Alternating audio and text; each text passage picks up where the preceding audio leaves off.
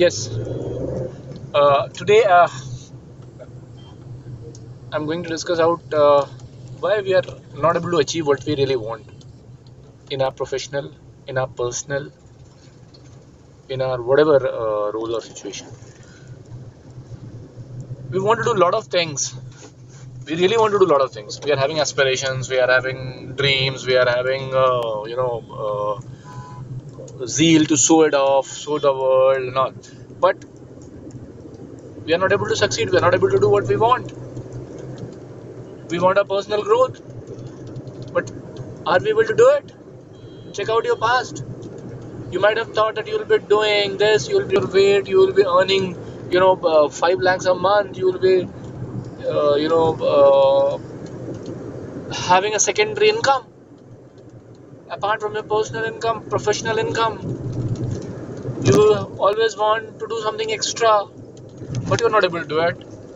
Every time you resolute, every time you forget, and every time you end up in a mode where you are feeling yourself, okay, I'm not getting time, so I'm not doing it. So I'm too busy, I'm not able to do it. There are a lot of external factors which are hampering, which are, pressing me hard not to do it. Now, these all things are your assumption. This is your story, my dear. That's not a fact. Just tell me, yeah, tell just you can't tell to me right now because we are into a different kind of communication. But yes, just think of yourself. Just think yourself that when you have thought of doing something very big, your big idea has came into your mind. It has strike into your mind, and you think that this is probably the best thing you can do, or something related to health you wanted to do, and you knew that if I do this, I'm going to achieve what I really want.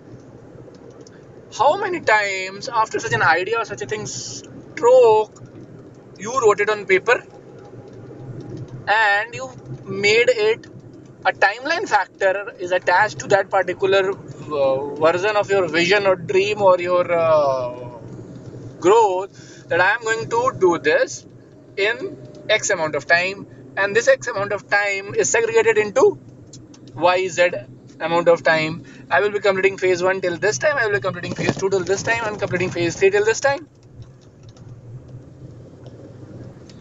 I know that 99% of your chance you'll be saying no, because I have already thought what is the need of writing it, and what is unnecessarily pressurizing ourselves to do it. 1% of time when you really did it, you would have achieved whatever you have wanted.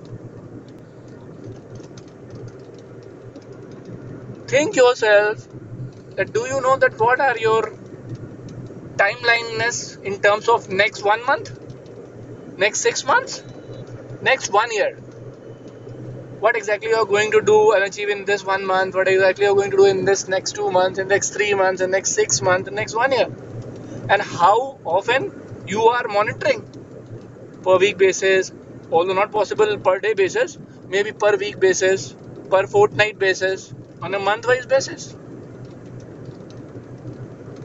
Mind you, if you do it and seriously you do it, whatever idea comes into your mind, either a small or a big, if you want to achieve it, write it on paper somewhere. Write it on paper. Do not write it on computer using a keyboard, because writing it on your paper by your own hand has a different effect altogether than writing the same using some notepad and keyboards and all. Write it from your hand in your diary. Keep it somewhere. Wait. Before keeping it somewhere, after writing the idea, make a timeline for that. That you are going to achieve this, and 10% will be achieved in next 1 month, 20% will be achieved in next 3 months, 50% will be achieved in next 6 months, 100% will be achieved in next 1 year, whatever it may be. But the time frame. So two things you need to do: write it in handwriting, and second, attach a timeline to it. And third, very very important, and in fact the most important, anything does not happen only by having an idea. There are a lot of things that grow and think rich. There's nothing as such. You can't grow and think rich unless and until you follow up your thinking. So whatever you have done in your first phase, you've written it, first step achieved. You have made a timeline, phase wise, second step achieved. And third step, the most important of all the step is follow up. Follow up your timeline on a weekly basis, on a fortnightly basis, on a monthly basis, on a quarterly basis, on a half yearly basis, depending upon the length of time frame that you have decided. And realign your goals, realign your dreams, realign your projects, realign your thoughts, and see how it is not going to be achieved. I bet you it will be achieved, and you only will achieve that, and you will not repent saying that I'm not getting time, things are not getting good, I'm not getting resources, falana tika dingcha, whatever it may be.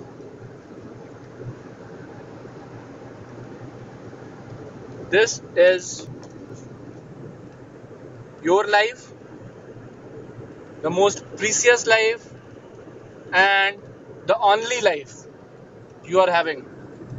You are not going to get the second life. So use it to the highest potential. Use it for the maximum growth. Use it for the fulfillment of your dreams, desires, and be destined. You know, when someone is going to end up his life, someone has been punished for to be hanged, one question is asked from him or her: what is your last and final wanting? What do you want? One thing. In Hindi, we tell Antim Ichha. Come on, man. Why Antim Ichha? You have to complete all those you want, all those things which you desire, dream in this life only, not in other life. So if you want to achieve this, whatever you want in this life, whatever dream in this life, you have to follow a routine. You have to follow a route. You have to follow a guidelines. And you knowingly, unknowingly follow these guidelines in your professional life, in your work life. See your office. You follow a timeline. If you want to do something, you write it. You timeline it. You follow it. Targets are assigned. Review meets are done. Alignments is taken. And things are implemented. And results you get. So why don't you do the same thing for your personal growth? If you do the same thing for your personal growth, what under the sun can stop you from achieving it? Nobody under the sun can achieve you from achieving it. If you go behind a rat as a cat goes in order to catch it, you have to go for your dreams and desires like a cat to achieve it. Nobody under the sun can stop it. Others are standing because you are on your knees. Others are not standing because of some other reason. If you let them happen, it will happen. And if you want to get the things done for yourself, you have to stand. You have to ensure that you are not on your knees. And the thing which will help you in doing this is, I was discussing from last 10 minutes or so. So right now, in this moment, take a decision that yes, if I want to achieve something personally, professionally, I will follow the golden rule of 3 steps: writing, timeliness, follow up.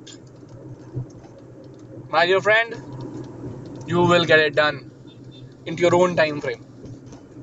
You need to direct your conscious and subconscious mind in order to achieve it. And unless and see, your overall behavior is being controlled by your subconscious mind. If you convince your subconscious mind that yes, I am going to do this and I have to do this in this time frame, mind it, your subconscious mind will get it done from you. And subconscious mind control the conscious mind. So go ahead, start implementing what been now briefed up, discussed up, and see things happening